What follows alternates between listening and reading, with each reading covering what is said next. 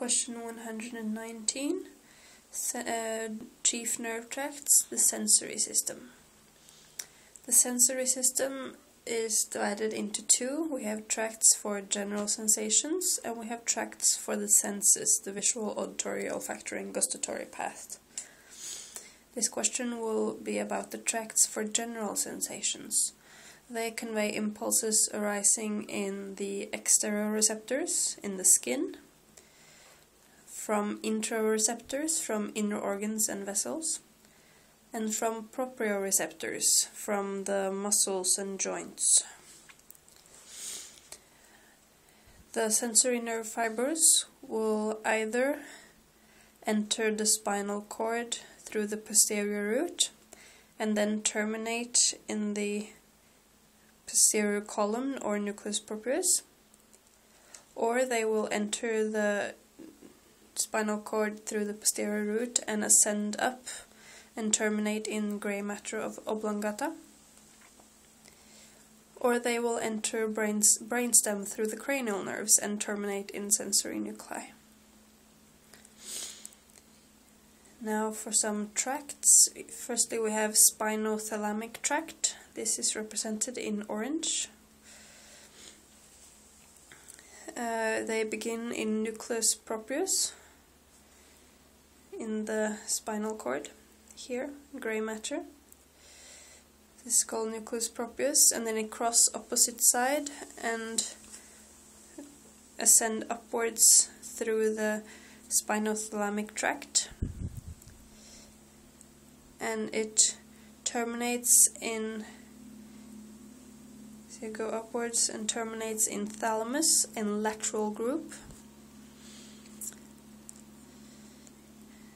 And then you have thalamocortical tract, which send fibers to the postcentral gyrus, which is the main sensory cortical area.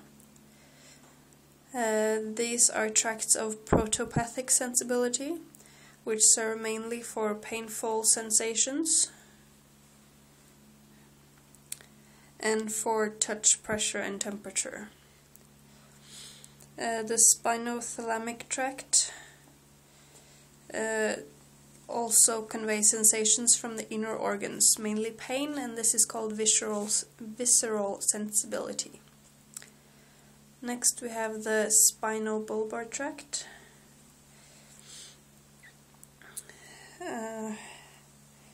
In green.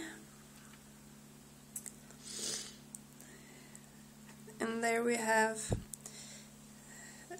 they enter through the posterior horn and into the white matter of the spinal cord. They continue. They do not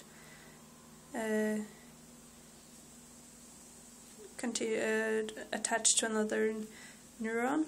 They just continue upwards and to the gracile and cunate nuclei in the brainstem. And from here you get the medial lemniscus or bulbothalamic tract, and they cross in the pyramidal decussation in oblongata, and they also terminate in the lateral group of thalamic nuclei. And there also you have thalamocortical tract to the postcentral gyrus. The medial lemniscus is a tract of epicritical sensibility, which establishes the fine feeling of all qualities of sensation, touch, thermal, and pain, and includes also proprioceptive sensibility, arising in the locomotor apparatus. Lastly, we have the trigeminothalamic tract, where nerve fibers from the trigeminal nerve enters the medial lemniscus in the brainstem and continues upwards with that tract. and this is main sensory pathway of cranial nerves carrying general sensations from the head and neck.